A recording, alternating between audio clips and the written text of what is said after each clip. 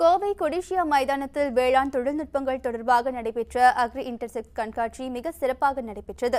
விவசாயிகளிடையே ஆதரவை பெற்றுள்ள அக்ரி இன்டர்டெக்ஸ் தொடர்பான சிறப்பு செய்தி தொகுப்பை பார்க்கலாம். நிர்வாகமும் தமிழ்நாடு வேளாண்மை பல்கலைக்கழகமும் இணைந்து அக்ரி இண்டெக்ஸ் என்ற பெயரில் வேளாண் தொழில்நுட்ப கண்காட்சியை 4 நாட்கள் நடத்தியது.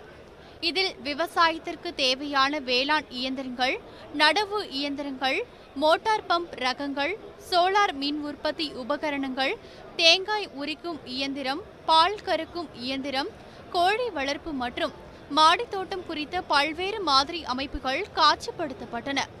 குறிப்பாக 400க்கும் அதிகமான ஸ்டால்கள் அமைக்கப்பட்ட இந்த கண்காட்சியில் தமிழகத்தின் பல்வேறு பகுதிகளில் இருந்து ஏராளமான விவசாயிகள் ஆர்வமுடன் கலந்து கொண்டனர்.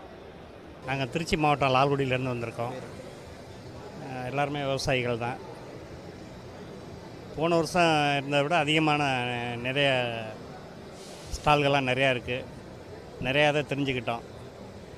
நாங்கள் தொடர்ந்து ஒரு 4-5 வருஷமாக தொடர்ந்து வந்துக்கிட்டு இருக்கிறோம்.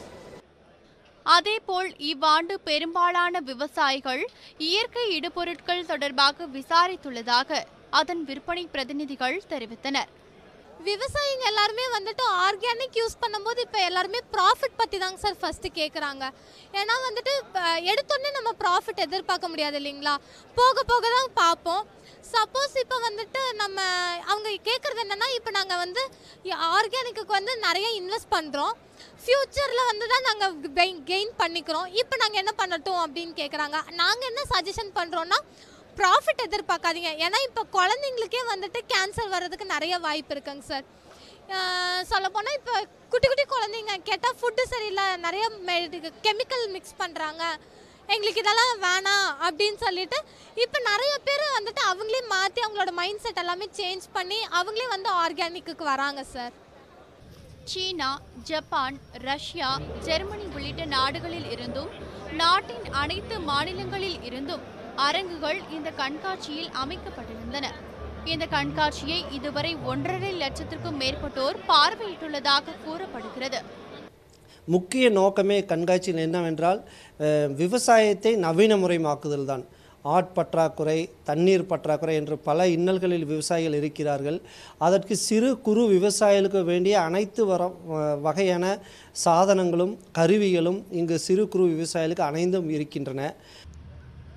மழையின்மை, கடன் சுமை, இடுபொருள் பற்றாக்குறை, பணியாளர்கள் இல்லாத நிலை என பல்வேறு பிரச்சனைகளை விவசாயிகள் சந்தித்தாலும் விவசாய மகசூலை அதிகரிக்க செய்யப்படும் இதுபோன்ற முயற்சிகள் அனைவரிடத்திலும் விவசாயம் செழிக்கும் என்ற நம்பிக்கையை ஏற்படுத்தியிருக்கிறது. காவேரி நியூஸ் செய்திகளுக்காக ஒளிப்பதிவாளர் அசோக் குமாருடன் காமராஜ் மற்றும் மாரிமுத்து பென்னிக்விக். உண்மை செய்திகளை உங்கள் கண்முன் கொண்டு வரும் காவிரி நியூஸின் யூடியூப் சேனலை சப்ஸ்கிரைப் செய்யுங்கள். நொடிக்கு நொடி நாட்டு நடப்புகளை தெரிந்து கொள்ள காவிரி நியூஸ்.tv, Facebook, Instagram, Twitter போன்ற சமூக வலைதள பக்கங்களோடு எப்போதும் இணைந்திருங்கள்.